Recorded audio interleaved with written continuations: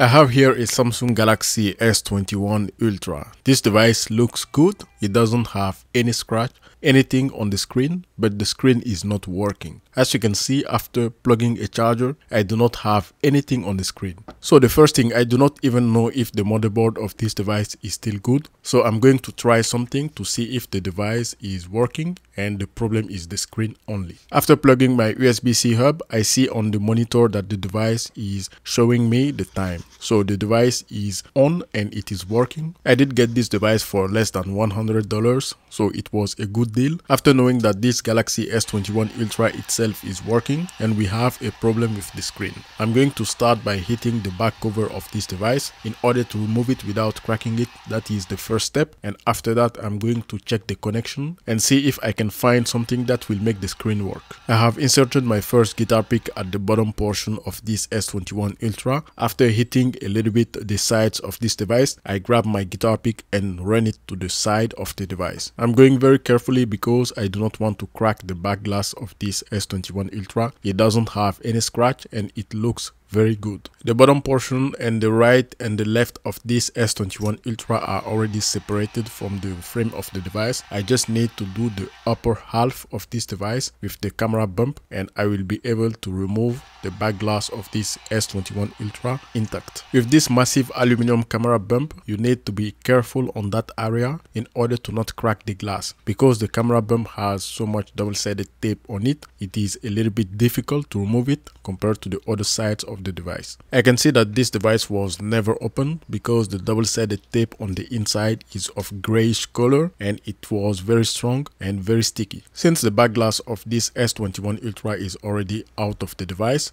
we need to remove all the screws in order to start our troubleshooting of the screen of this device. I have removed all the screws out of this S21 Ultra and I started disconnecting the flex cables that are on the wireless charging coil. On the last S22 Ultra that I did a screen replacement, I did have a problem with the new screen that I installed and it was a bad connection with the flex cable. The absolute first thing that you need to do is to disconnect the battery cable. This is the cable that I just disconnected, and after that I disconnected the screen flex cable. That is the big cable that is in the middle of the motherboard. After that I applied some pressure on all the other flex cables that are connected to the motherboard, and then I grabbed my charger and plugged the device with my USB-C charger. I can see on the charger that the device is getting charged. This device was getting 10 watt of charge rate and the screen is still not responding. There is no charging circle on the screen, so I decided to remove everything out of the frame of this device and do a better assessment of the internals of the device. Look at the motherboard and look at any other component to make sure that there is nothing that has been fried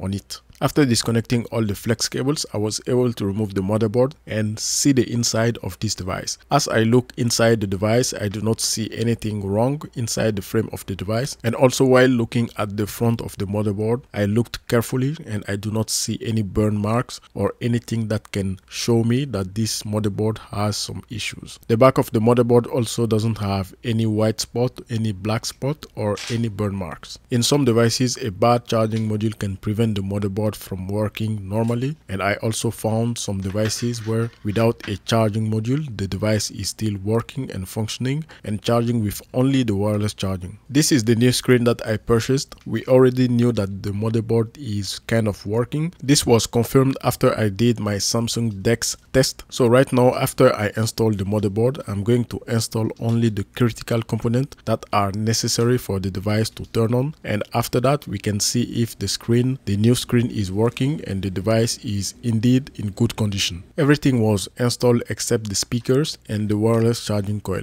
So I'm going to plug the device with my charger and we should have a green circle, meaning that the screen is working. The screen has light up. This is already a good sign, and as we can see on the bottom with the charger we have 15 watt of charging instead of the 11 or 10 that we had with the bad screen. The next thing that we need to do was to turn the device and see if the device is working. The touch screen is responding and everything is working with the new screen. After pressing on the power button for a while, the screen just turned on. We have the Samsung Galaxy logo. You should always test the new equipment or the new part that you install on your smartphone. You absolutely do not want to close the device, seal everything, and realize that your smartphone is not working. So right now I know that the motherboard is in good condition. The device is charging normally also. The only thing left is to retest the old screen because that screen doesn't have any scratch. I did test the screen once again and I didn't find anything wrong with that screen. The screen simply does not turn on despite the device getting charged and getting everything right while using the device on Samsung DeX. I'm going to continue troubleshooting that screen later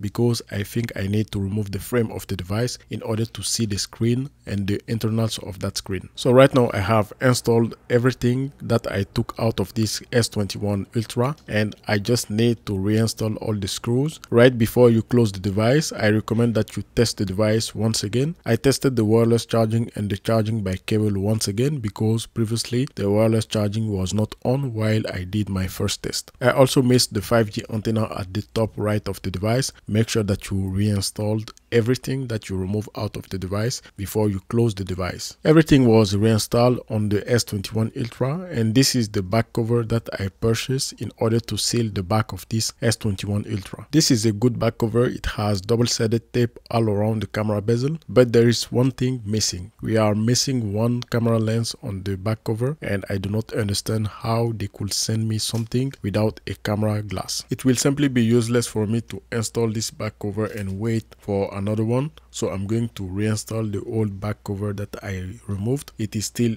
intact, in good condition. You can reinstall your old back glass if it is not broken. You just need to apply a little bit of B7000 on top of the double-sided tape if the double-sided tape are still on the back cover. If the double-sided tape is broken and cut all around the back cover, you can watch the video on the screen for the back glass replacement on the S21 Ultra. I did both with B7000 and a new back cover. Subscribe, like and share, and I will see you next time.